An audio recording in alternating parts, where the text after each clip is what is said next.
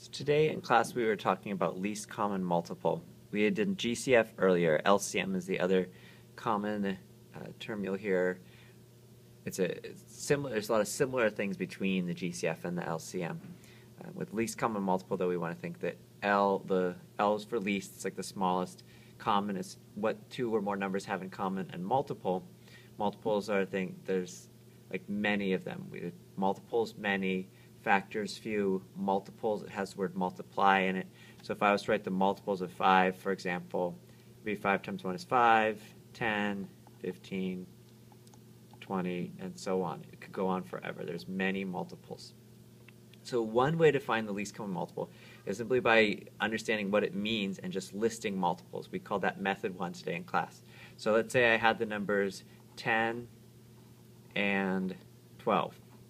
And I wanted to find what's the smallest number that these are going to have in common that is a multiple of both. So if I listed out the multiples, start with 10. I'm going to list all the multiples. We have 10. 10 times 2 is 20, 30, 40, 50, 60. Anyway, I could keep going on and on and on. And then I would write down 12.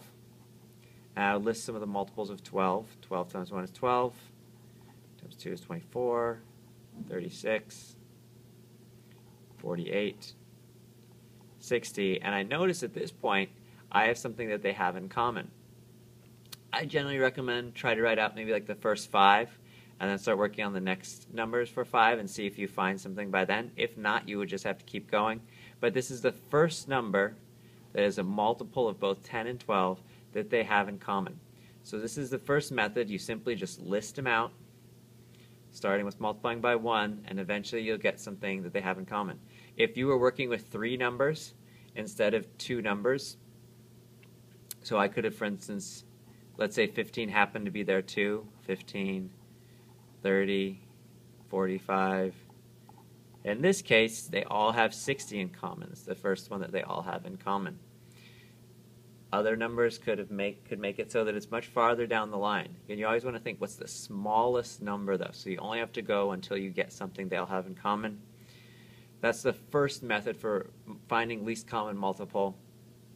I'll just put LCM equals 60, and that would be my work.